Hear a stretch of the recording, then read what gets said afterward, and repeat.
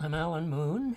I've lived in Thunder Bay since 1977, and I came here. The government sent me here to help open the office, Northern Affairs office, and I worked there until 1981, and I was sort of suffering burnout. So I had been doing pottery, and I thought, okay, I'll take a year off. I'll do the pottery while make sure that I don't starve to death, and then I will find my next career, because this was the government one was already most likely my fourth career. So I had pottery 1 year, did okay. I have a garden, you know. So then I thought, oh, I'll do another year, and so our sales, all the potters. Our sales were going up. The city was getting interested. And then it was a third year, and then it was a fourth year, and now it's 37th year, something like that I've been doing pottery since 1977. No, full-time 1981. So that makes it 39 years, so 38 pottery years. has supported you all these years? Yes. Brilliant. Yeah. Not many artists can support themselves. Yeah. No, it's the June fairs that we had out at George Lannon's place. People got really excited about it. We were there. They doing, as I said, raku, and doing demonstrations on the wheel and hand building, so people could come, and they met all these different clay people, and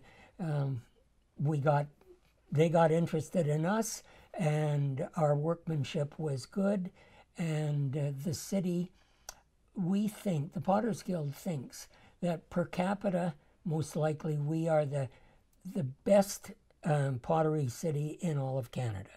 Wow. Per capita, buy more pottery than any place else. Fantastic.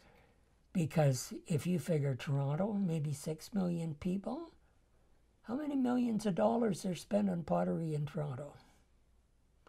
Okay, but here all of us have done really quite satisfactorily, and yeah, it's been a really good city, and now you just see art in all kinds of art, and we think there's kind of a second wave, because it had really been good in the 80s, 90s, and then kind of tapering off. And now this, what do you call it, a craft revival. It just looks like there's a huge amount of the population, the younger population, getting really interested in craft revival. So I think that Thunder Bay and its crafts are going to take off, or are taking off really well again. That's wonderful for the city. Yeah, it's really quite exciting, you know, and I can retire, except I don't know what to do. Yes, so I'm not doing near as much work as I did before, because I don't have to, and so there's not that sort of pressure on me all the time to get more work done. I had a chart on the wall of my studio, and I would put down what I'd made each day and its retail value.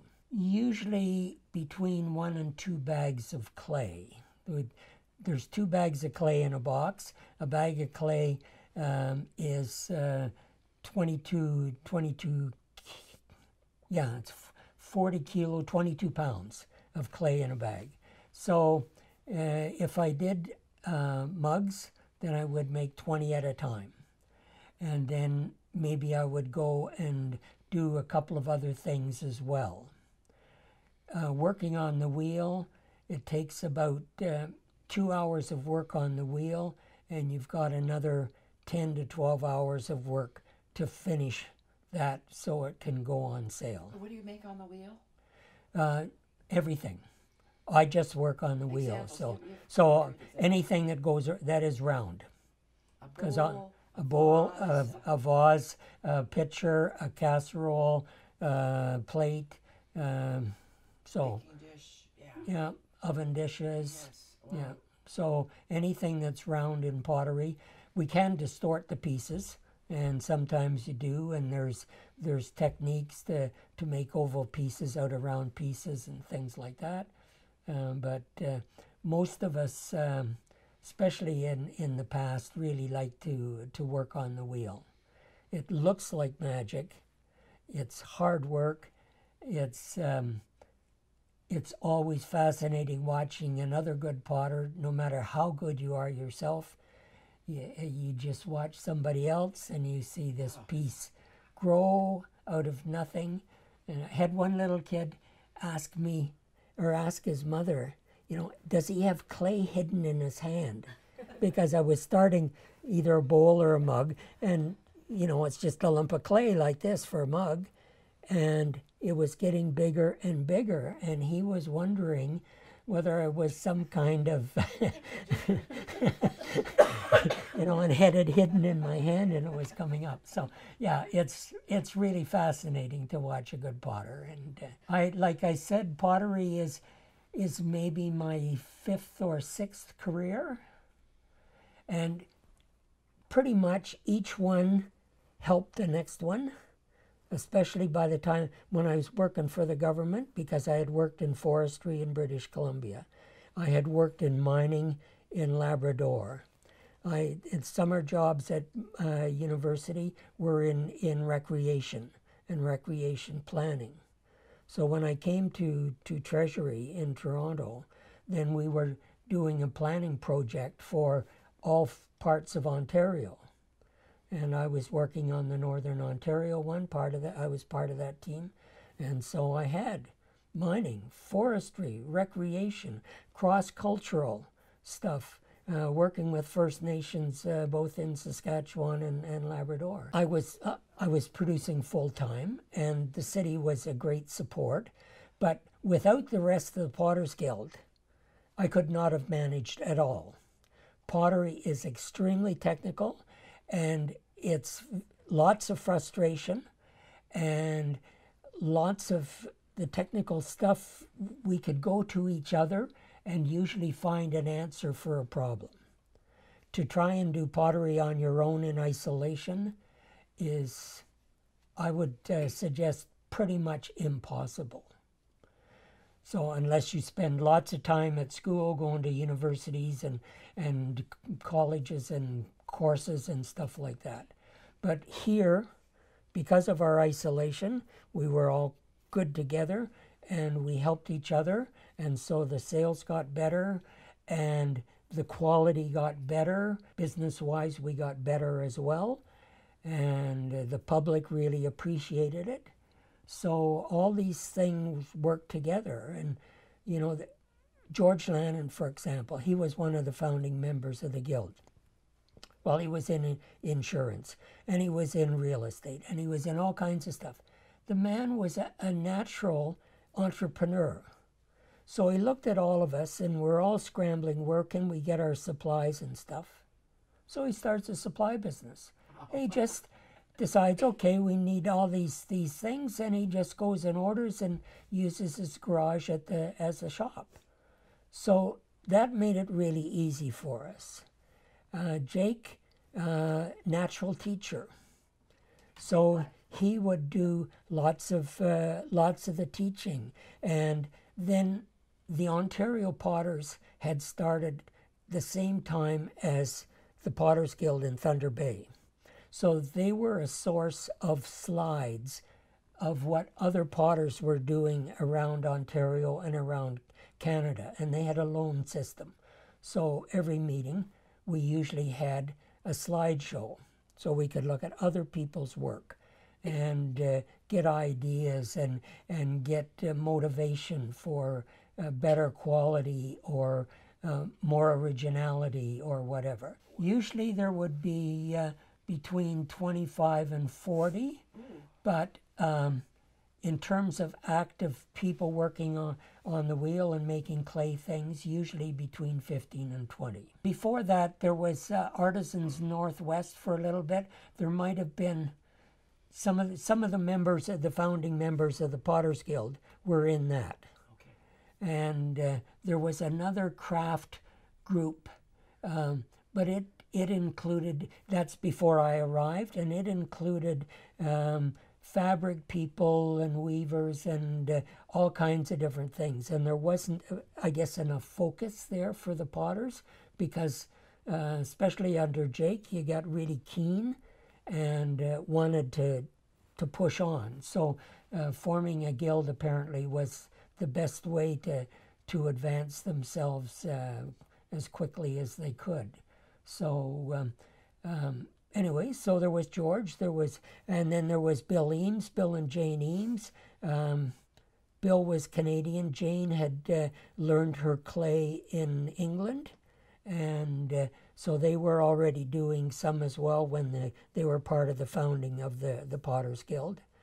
And I said Betty Tremblay, she was teaching at the college. So there was a lot of different things. Edie Hashiguchi was one of the founding members, and for a while she ran classes, would it be Franklin Street School over in Fort William, I think.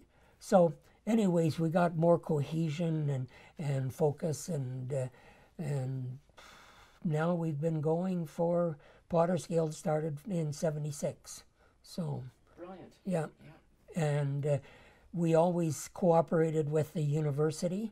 If we had these big weekend workshops, and the students got in at a very cheap rate to attend them, so that expanded their education, and the university in turn allowed us to use their space for these workshops. And we have a collection of more than 150 pieces of work from these workshops, so including people from England and from the States and all over Canada is part of that collection in the university for the students to use. And as much as anything, it looks like the drawing students use those pieces for drawing practice. Still art. Being a potter, even though we had our Potters Guild, you're there in your studio by yourself. And if you're trying to make a living, 12 hours a day, 6 days a week. When it comes to sale time, 16 hours a week, 7 days a week. You know, for maybe the month before, something like this. So you need to get out, and without the Potters Guild, I wouldn't have stayed at it. I'd have gone on to something else, who knows what. You need to get away sometimes too. And I'd always been interested in Korea for a long time, and I had a Korean friend in Toronto, and I said to her one time, well, there must be on the internet, we must be able to find some place where I could go for a month or so in Korea. So she got on the internet, and we found things of about 2 or 3 different shows there, and with the list of the people who were in the show. And one looked interesting, and most of there was only 6 in the show. They were real top people, and said, okay, let's start with this one, and if they don't have anything, we'll go to the second and the third. So we phoned the first one, which turned out to be Kim Jong-ok, and found out when I got there that he was a national treasure. Had no idea at all. Sung Chol talked to him and said, there's this Canadian here, he's a potter, he would like to come. Mr. Kim said, come. It could have been that I couldn't do anything, because lots of potters who think they can do something, you know, they say, oh yeah, I'm a potter, and when they turn up, they can't do it. So Mr. Kim took that chance.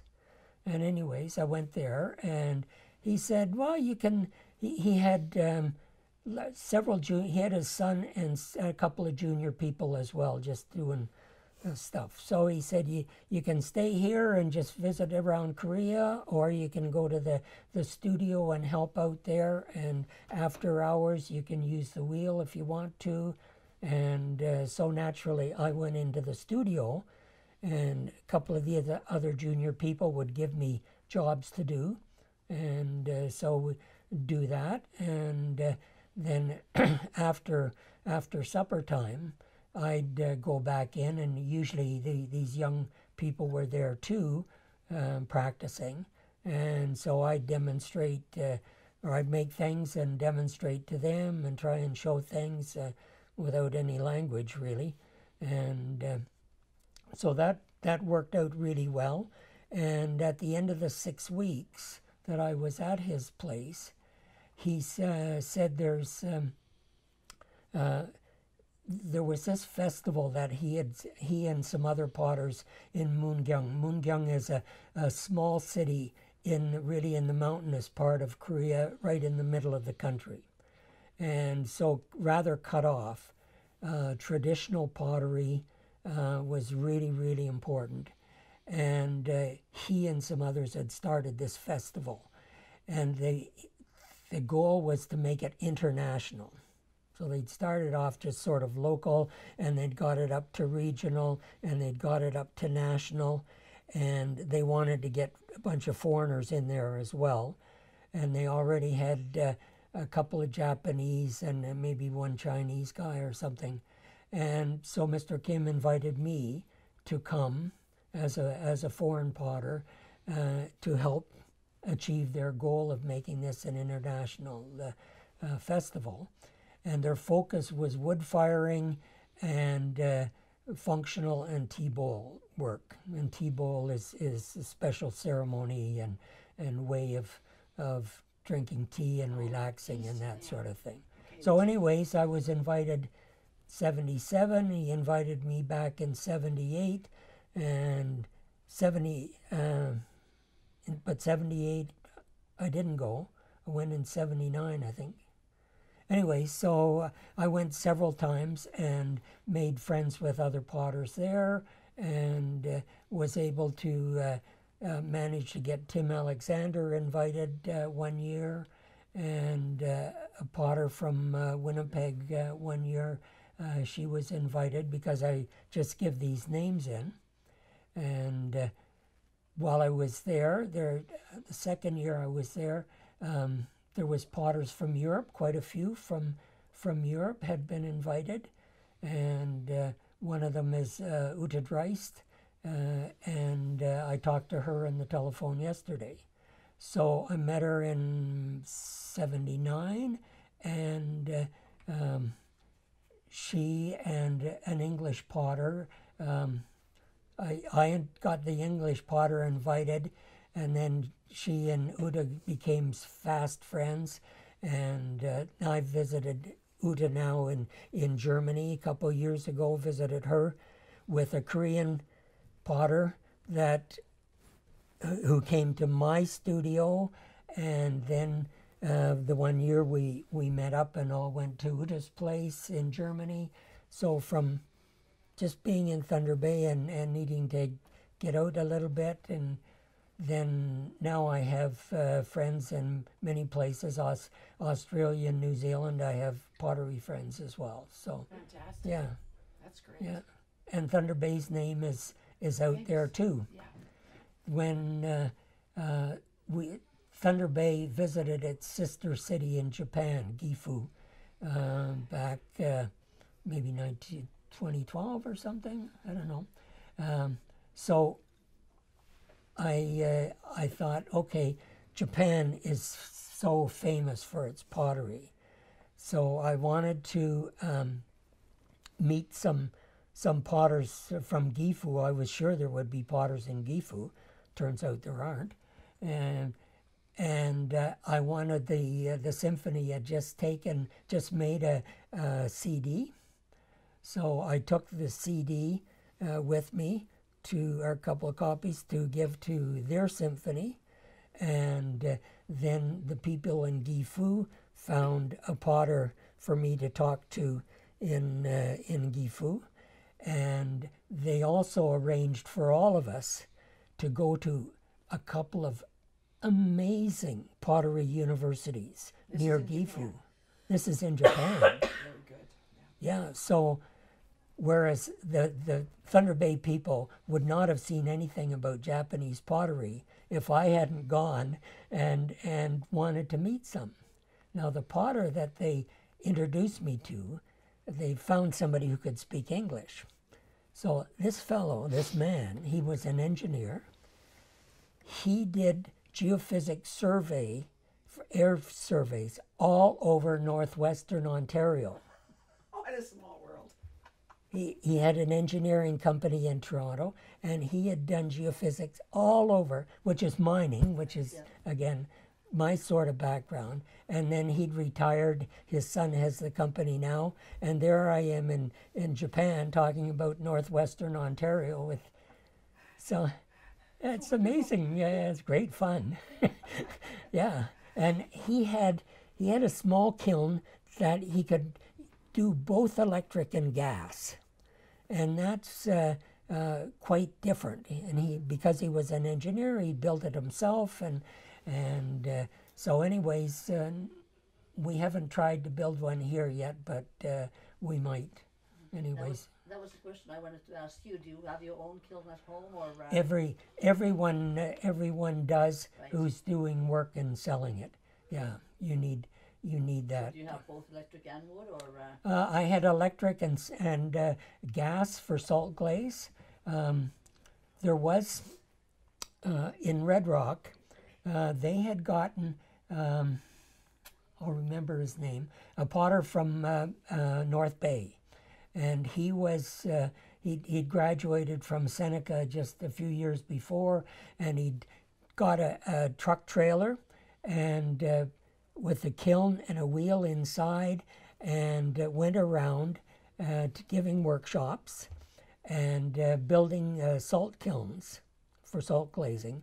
It's a kind of glazing we associate with German steins and this sort of thing, the old-fashioned ones. And so a kiln had been built in Red Rock, and there used to be a group of craftspeople that met once a year in northwestern Ontario, just the northwestern Ontario, all the craftspeople. And one year it was at Nipigon Red Rock, so we were invited. The potters were invited to make work and come down and fire it in this salt kiln. And so I did a little bit of homework and gave a kind of a lecture to our people, so they knew what to do with the surface of their pieces, so that we could fire them in the salt kiln. And that turned out quite well. And then Trudy Jameson and I continued salt glazing for about 5 or 6 more years, and then that kiln was really finished, because salt is very hard on brick and it kind of eats it away. And so we fired in that kiln, because the Nipigon Red Rock people had the few that were doing clay weren't doing it anymore. Gert Cantley was at her place, and she was really good, but she was getting older and not interested anymore. And you needed to make quite a bit of work to fill that kiln. So anyway, so we got the chance to use that and to learn more. And so that was another aspect of kind of pottery that can be made and was made here as well. And so, you know, it was another really great experience, and especially for me, then the more I travel, I have this background from all these different things. You know, Fritz Lemberg he was firing mainly with used oil from trucks and cars and stuff like this, and Tim's firing with wood, and Fritz was wood and oil. So there's all these kinds of backgrounds that really help us to be wider in our knowledge, skills, appreciation. Yeah. So, but now I'm got these friends in Korea. They're always saying, "Come on, come back, come back, come back." And like I said, I just talked to Uta, and it was so good, because Isu, this is the Korean potter, she came from Korea over Asia to Berlin. And myself, I came from Canada and met up with Vivian Legg in London, and then she and I went on to Berlin, and then we drove up to Uta's place, and there was all kinds of other craftspeople in that area. It's in East Germany, old East Germany. So lots of craftspeople had gone there because housing was inexpensive, and there wasn't the industry. And so there was inexpensive housing, which craftspeople needed, and room for gardens and stuff so you can feed yourself. Yeah, I've been very lucky. And, you know, like Trudy Jameson, John was a prof at the university here. And so for years, they traveled first in his sabbaticals, and now he's retired. And so she's met potters in Australia, and potters in New Zealand, and potters in France, and I've met potters in France as well. And pottery is a thing. You can find these people, and almost always, not quite always, but almost always, they're wide open. They come on in, and you look around, and you're really friends with them. They're very friendly, and usually in interesting places. So pottery has given many of us a chance to make connections when we're outside the city. And to one time, this is not quite on that topic, but I think I sent a note to the English Ceramics magazine because about our salt glazing. This is when Trudy and I were still salt glazing, and talking about getting a really nice gold from, it's a titanium mineral, a slip, and I was getting a nice gold. And that was a small note with a picture, and that went into an English Ceramics magazine.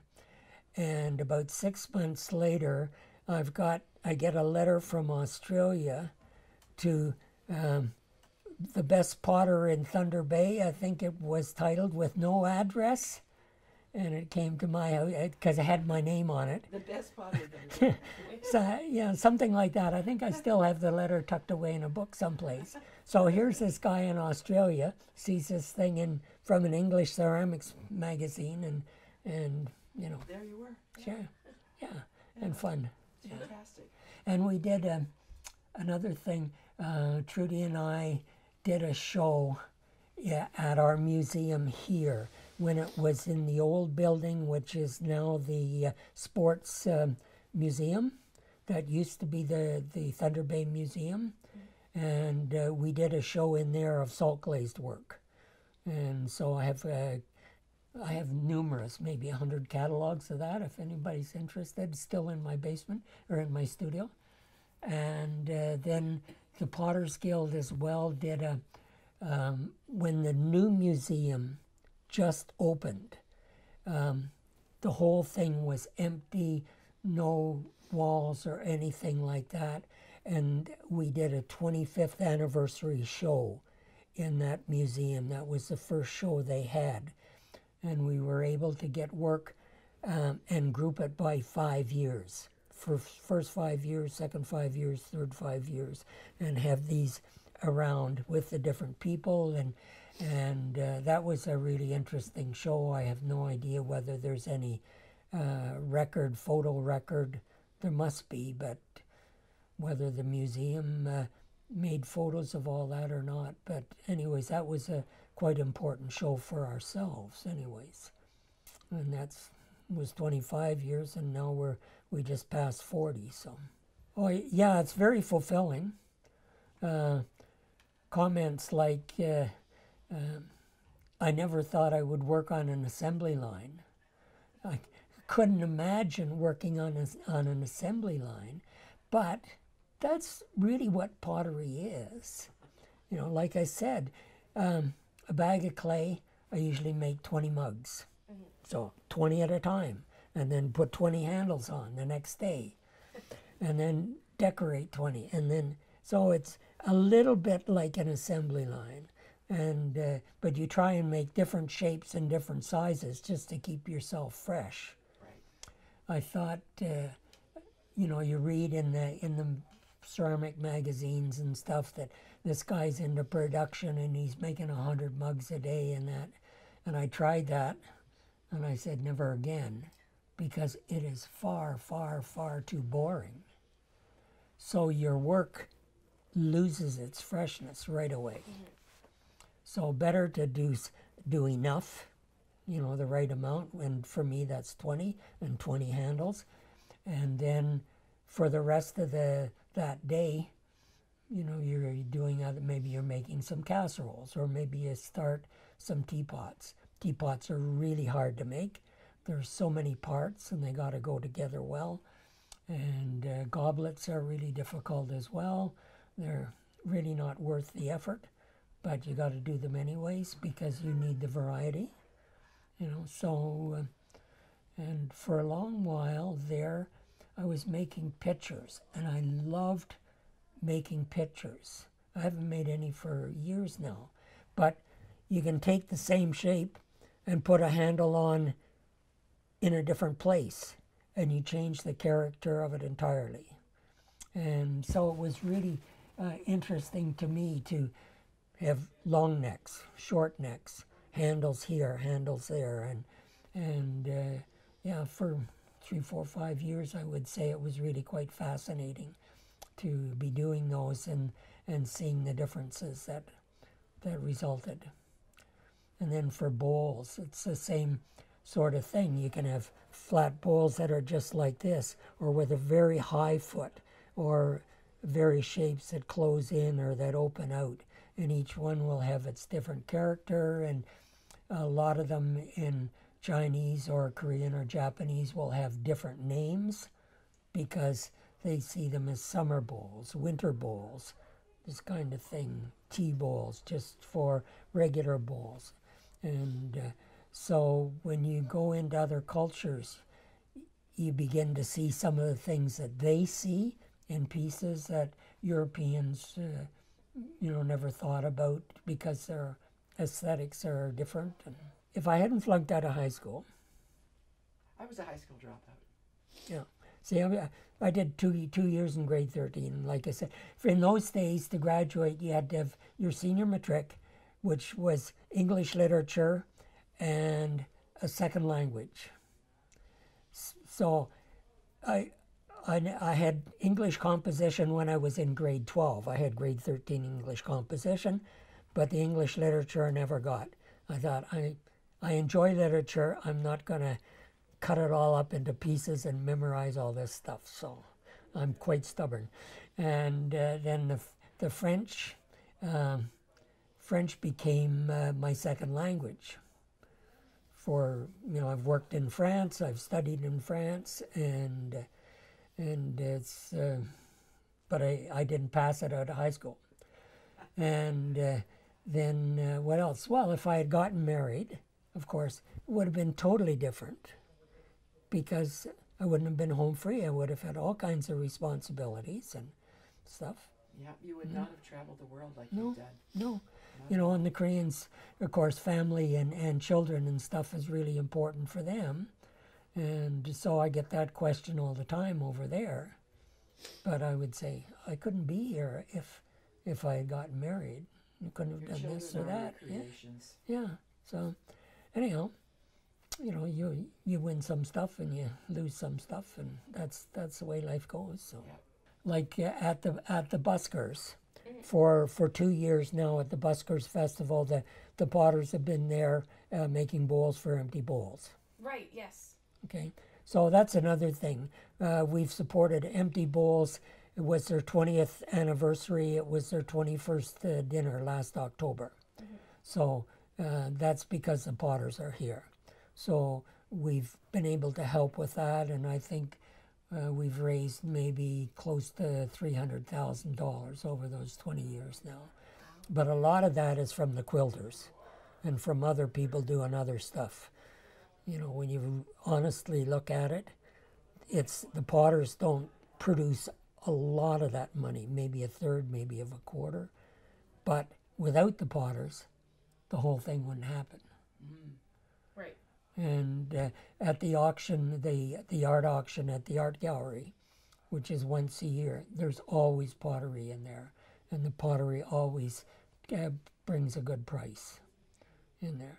So we're able to contribute to the whole community, and we feel that's part of our job as well as a guild, as a group.